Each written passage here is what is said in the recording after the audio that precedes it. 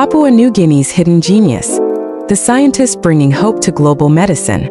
As the world celebrates the winners of the 2025 Nobel Prize in Chemistry, three brilliant scientists from Australia, the United States, and Japan, there's one name in Papua New Guinea that deserves just as much recognition: Professor Topul Rali from the University of Papua New Guinea. While global headlines talk about metal organic frameworks, a discovery changing energy, medicine, and climate science, a quiet revolution is happening right here in PNG, in a small laboratory led by a man driven by passion, not privilege. For decades, Professor Rali has been studying the natural chemical properties of our native plants. His research covers everything from food flavors and fragrances to medicinal compounds, all rooted in Papua New Guinea's incredible biodiversity. Among his many discoveries, one stands out: a compound called Hopeaphenol, extracted from a local tree known as Anisoptera thurifera. In international research circles, this compound is gaining attention for its antiviral power, showing potential against HIV, AIDS, and even COVID-19. Professor Rali has gone a step further, successfully creating crystals of Hopeaphenol in his lab at UPNG, a critical achievement that brings the possibility of clinical trials one step closer. Yet despite this groundbreaking progress, his work faces a familiar struggle: lack of funding and support. While countries like Australia, Japan, and the US invest millions into their research infrastructure, PNG scientists like Rali often rely on limited university resources and personal sacrifice.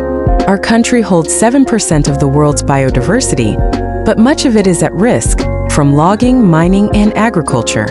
Imagine what could happen if our government and private sector decided to invest in science the same way other nations do. PNG could become a global leader in natural medicine, green energy, and innovation. Professor Rali's message is simple but powerful. The people have the land, the plants, and the knowledge. What we lack is the political will to fund our future. He calls for 1. A national research and development fund to support local scientists.